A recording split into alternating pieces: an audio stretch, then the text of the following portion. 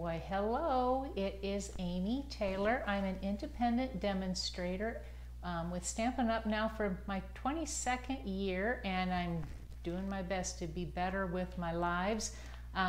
So I am on Thursday, 2 o'clock. The goal is to be every week at 2 o'clock.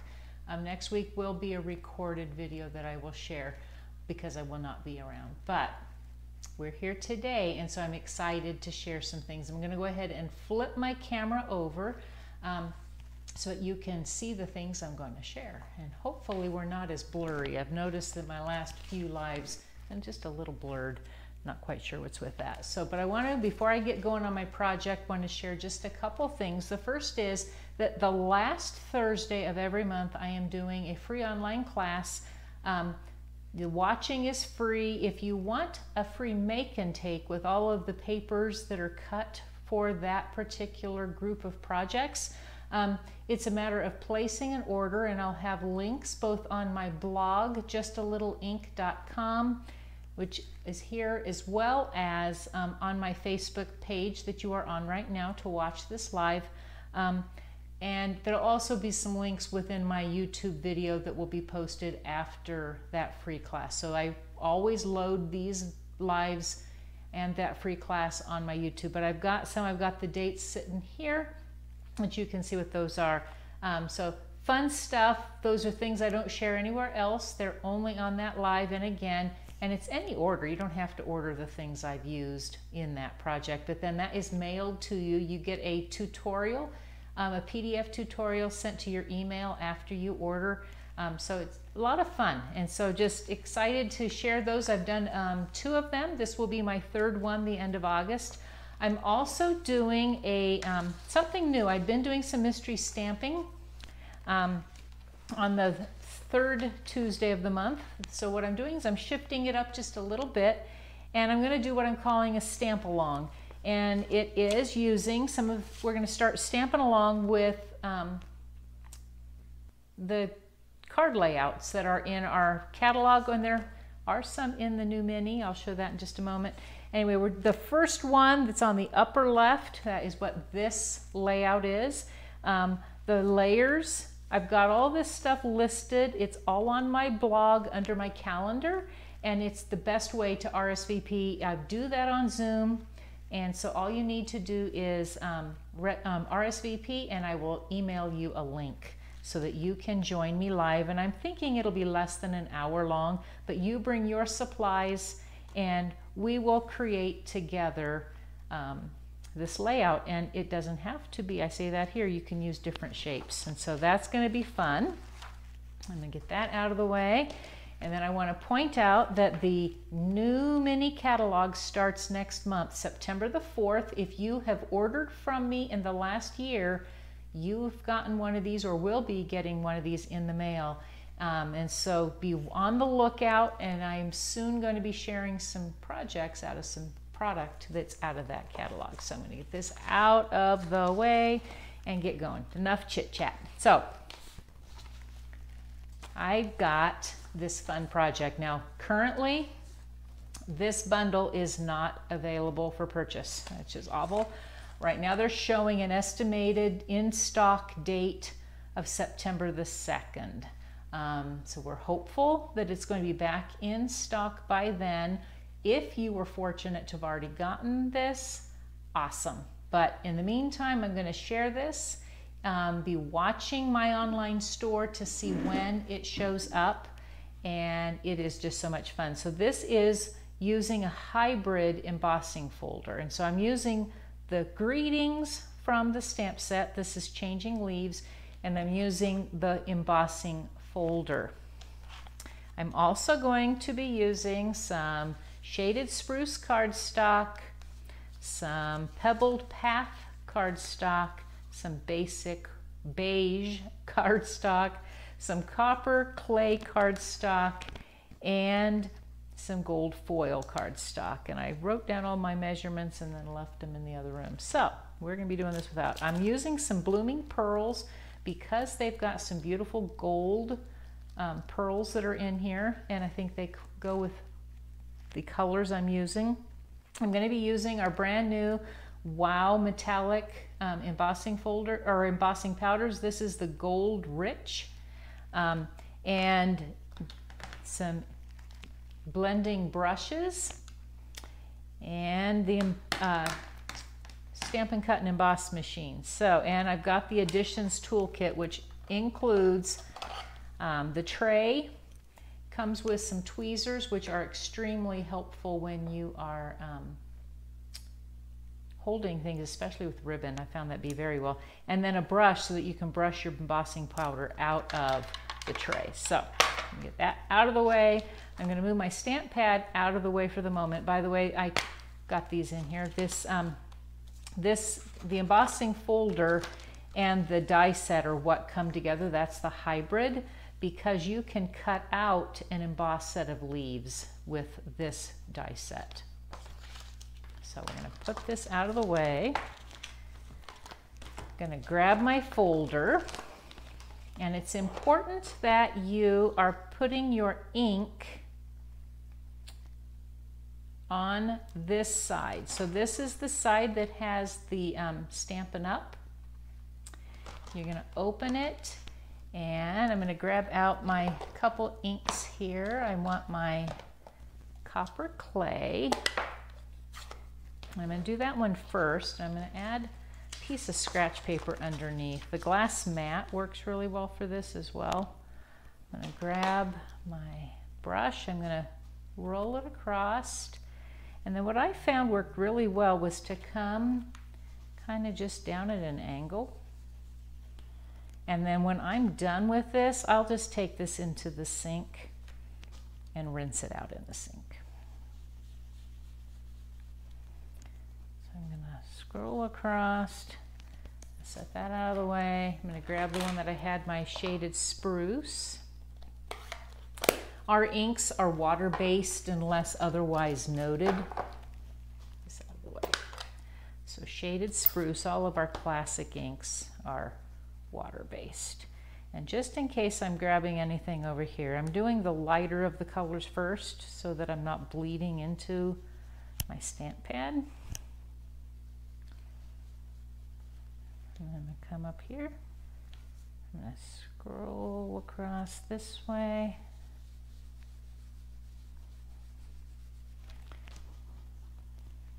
And scroll across here. And I'll put a link for shopping on in my comments to this video, to this live. So that if you haven't, get my hand out of the way, but I got to hold that down. There we go. So. I found that was the easiest way to kind of get a mix of colors, but that way you can order, ask any questions you might have. I'm going to take one of my basic beige pieces of cardstock, and I'll put those measurements on my blog. Okay, line it up, hold it this way, and then I'm going to pinch it, and I'm going to grab my machine here. Grab my Stampin' Cut and Emboss machine. You do need the full-sized machine because the die or the folder is just too big otherwise. So you need plate 1, which is on the base plates. I'll lay it here, and then I'm going to put plate 4 on top, and this is for those folders. It's kind of important to have that extra thickness, and then I'm going to roll it through, and it's important that the hinge of the folder is going into the machine first, and it pops when it comes out the other side. Set that out of the way, and we'll open up, and we'll see what fun we are opening up. So you can see that when I did that, isn't that fun? We'll set that out of the way.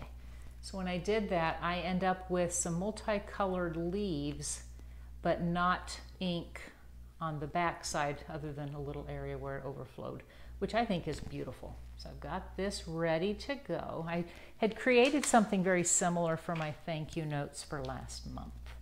So I have a piece of Pebbled Path cardstock that I'm going to back on the back side of this paper. We'll see if we've got enough tape in here. I'm thinking I'm going to run out of Stampin' Seal. So we may be about done with Stampin' Seal. So it's just big enough to kind of come in here. I know that my pebbled path is a 4 by 5 1/4. So I think that this basic beige, and I have 2 pieces of the same, is 3 7/8 by 5 1/8, because it's just small enough to have a slight border around. So I'm going to set this piece aside. That's for the inside.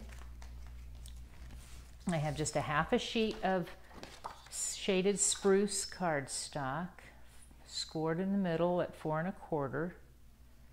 I'm going to grab my bone folder, score that there, and then this can go on the front, and I'll just grab my liquid glue because we have managed to run out of Stampin' Seal, and I have some in the drawer, but I don't want to get up together. So we will use some liquid glue. Liquid glue is a great option. Not messy. Let's see, I think, yeah, I want it this way. You decide whichever direction you want. Well, let's see here. Get this on the front.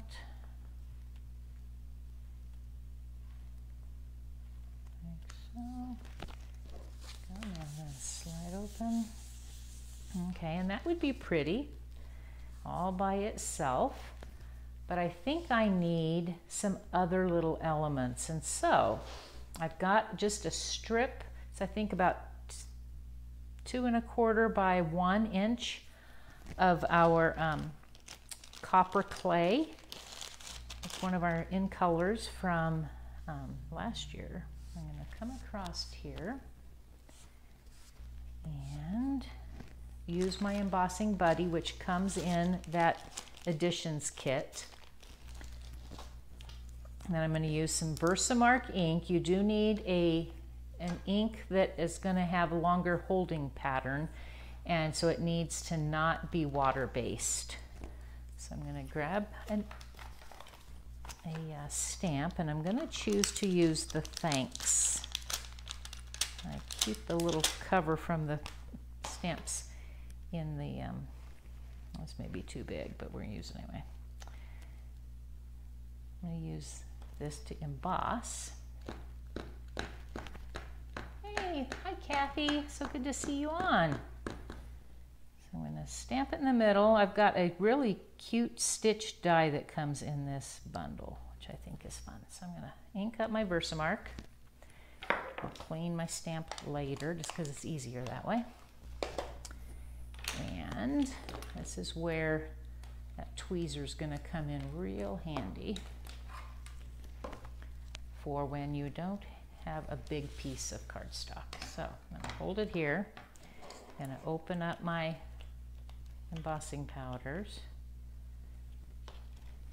and pour across the top and tap off.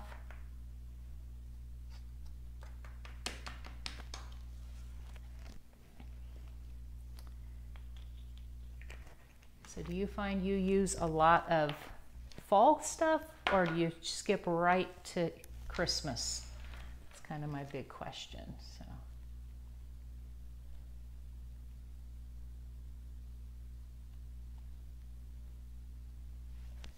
heat this up so it might get just a little noisy.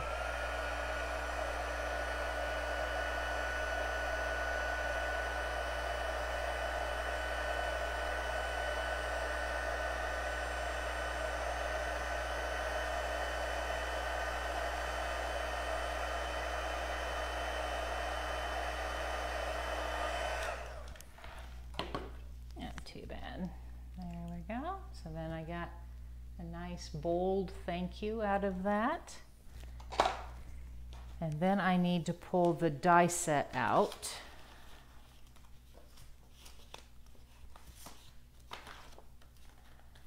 Okay, so there's a few stitched elements in this one. I liked this oval stitch, and so I'm going to put it on here. And then I found that The Post-it cover tape works so well when you need a little extra grip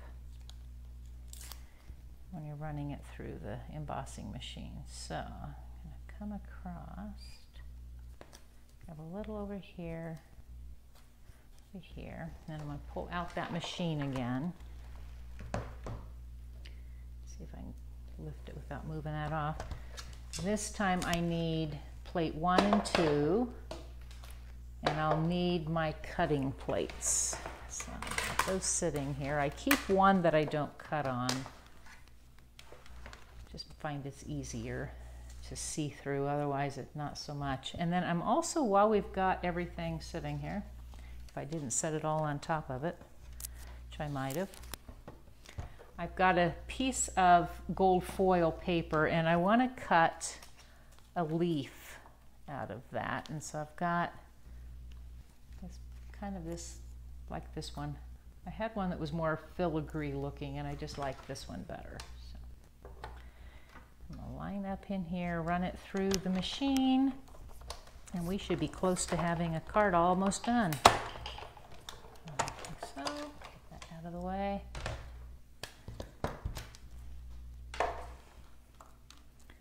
And we'll have to pop that out, which is pretty simple to do. So kind of get my scraps out of the way.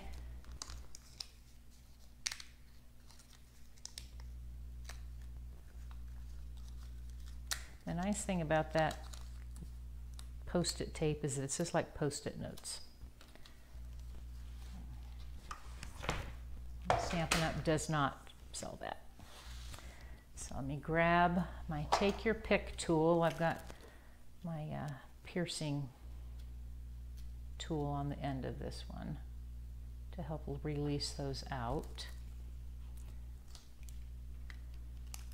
A few extra pieces here. And then I'm going to grab my scrap paper. Well, actually, no, you know what? I've got my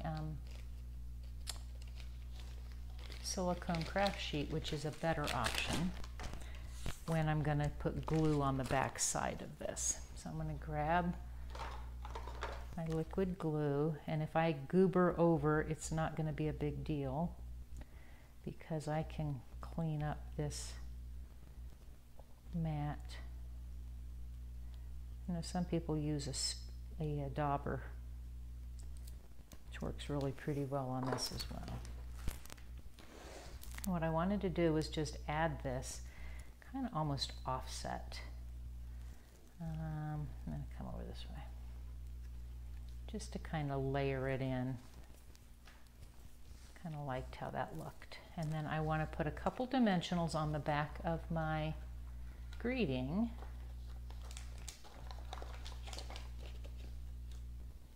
Let's see, I think I still have a couple on here. Only need 2. Like so.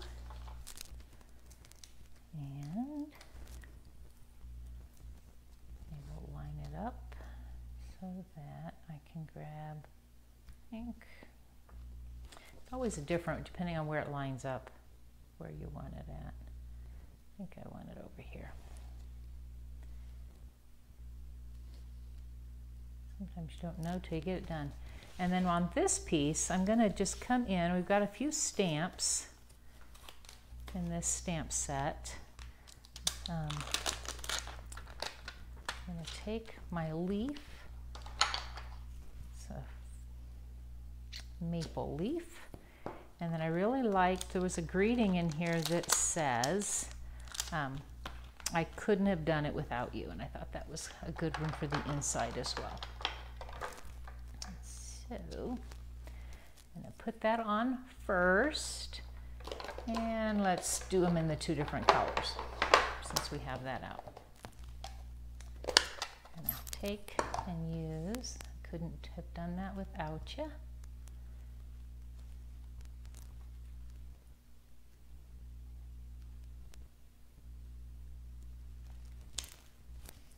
That's somewhat centered. You ever do that? it's going to look great when I have the leaf next to it. I'm going to come in here, I'm going to grab my leaf, ink it up in that copper clay, and I want it coming down at an angle, like so. And when I put it on the inside, and I decided just to keep it the same size as the basic beige that was on the front, just for simplicity. So I'm going to come in, put just a bead of glue around the inside edge or the back side edge of my cardstock. Open up my inside of my card and line it up. And like that, we're going to have a very simple thank you card. And I think you can make a lot of these. Could be a really pretty even Thanksgiving card. So. And that is all I had for today. Super quick, super simple. Hopefully you liked it.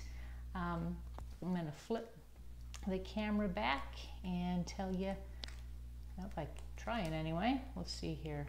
There we go. I'm so glad that you took time out of your day to join me. If you haven't started following my Facebook page, I'd appreciate that. And if you haven't followed my YouTube channel, I do occasionally put other videos out there, and I've had some videos for a number of years. So appreciate every bit of support I can get. And I'm, again, glad that you joined me today. Have a great rest of your day and a wonderful weekend, and we'll catch you next week. Bye for now.